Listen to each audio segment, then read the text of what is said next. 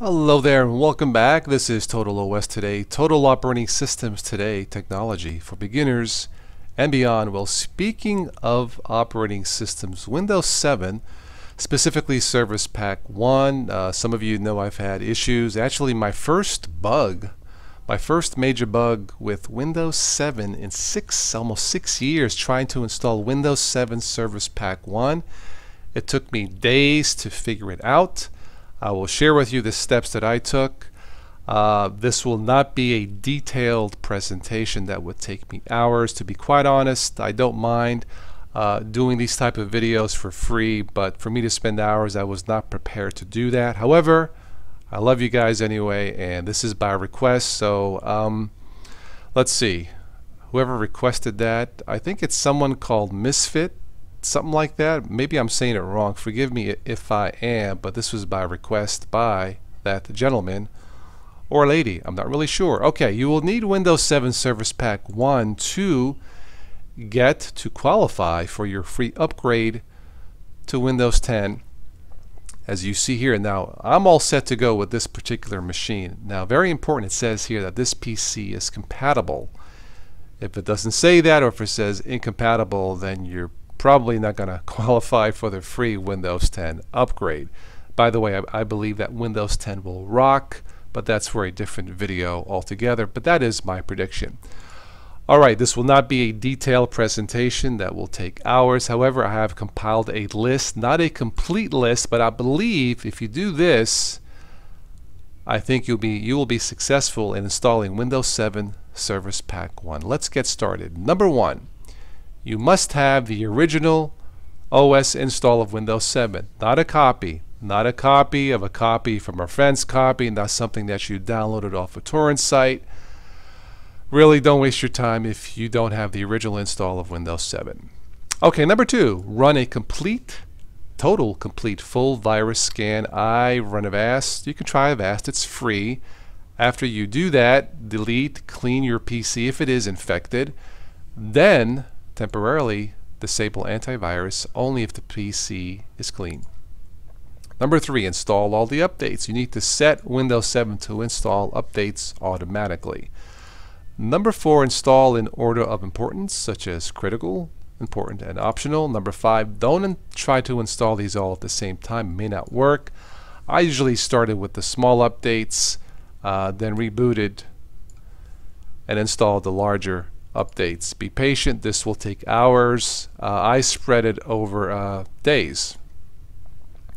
Okay, if you still cannot install Windows 7 Service Pack 1, number 7 is to run the Windows 7 or run the Windows Update Diagnostic Tool. I believe this is for Windows Vista and up, if I am not mistaken. I will have a link for this below in the show notes.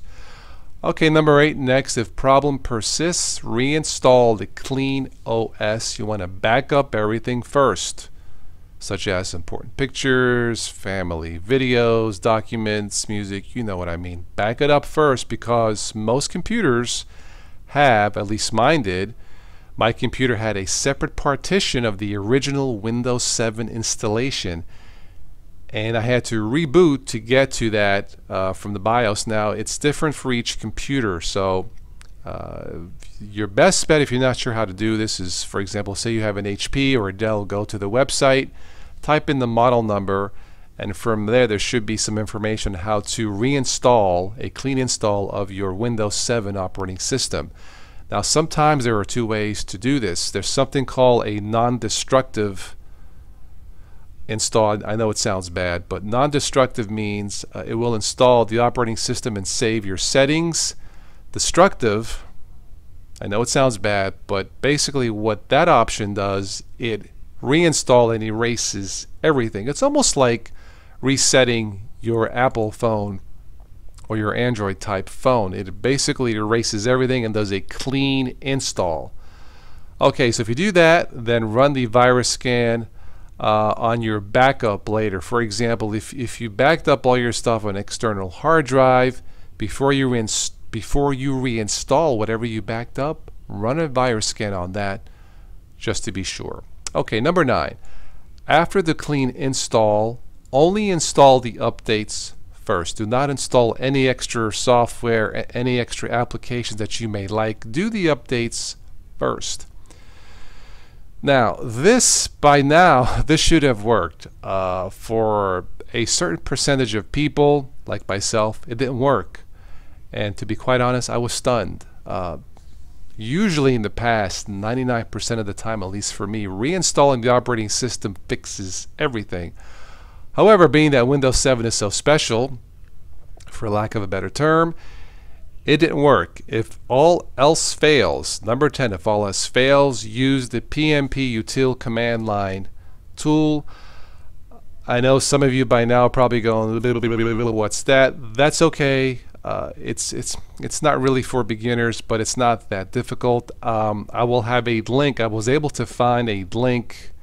Someone had posted a link on how to use this command line tool with pictures. Posted it how to use this thoroughly. And it says here, of course, check a link in show notes for a better explanation. This is what I had to do. If all else fails, I'd be surprised if you get this far, but hey, you never know. If all else fails, use this PNP Utility.